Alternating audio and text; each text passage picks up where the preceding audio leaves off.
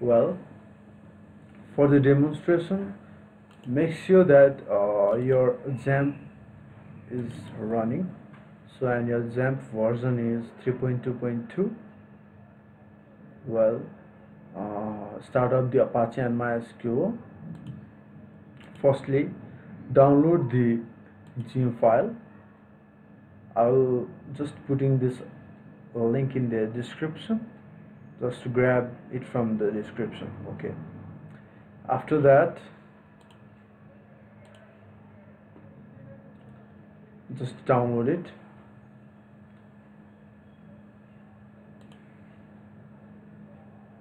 Well, it's here. Open it and just unrar it. I already have one, so no need for me. Just go in here and copy this folder and paste it into your XAMPP docs in here. I don't need one because I already have one. So now another main thing. Now go to PHP localhost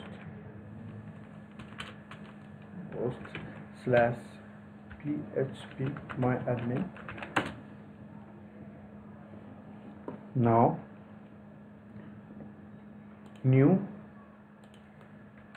zim. Now in this collection, go to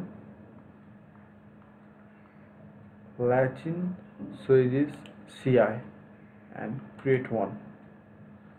And after this, you just need to import the SQL file, which is in the same folder zim. Well, it's in here, zim.sql. Just import it and take a look at these ticks.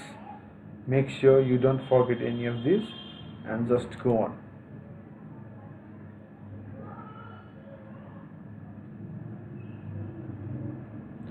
Now everything has been imported. Our database is now set. We have admin table, we have equipment table, and we have a user registration table. Well, these are the three main tables that we need in this project. You can see the data in here. So now let's move to our project. Make sure your XAMPP is on, and now let's redirect it to the same folder, localhost/zim. Okay, now we are in here.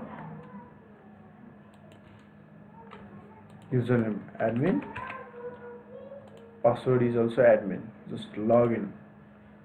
Now we are set in.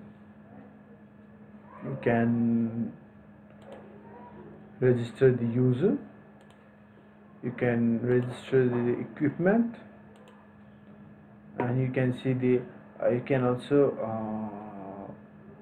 do the payment and manage members. And here it will show total customers, total income, total equipment expenses, and the date.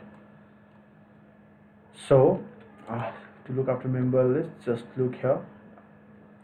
This project has an additional functionality, that is we can export data in PDF form. We can download it and we can just have a look. So you can export files and you can just make a payment, 2000, and let's set it to active. Okay, start. Let's check status. Okay, Sonia, so start service Sona, status active, plan 180 days, and that's all. Just now you can log out.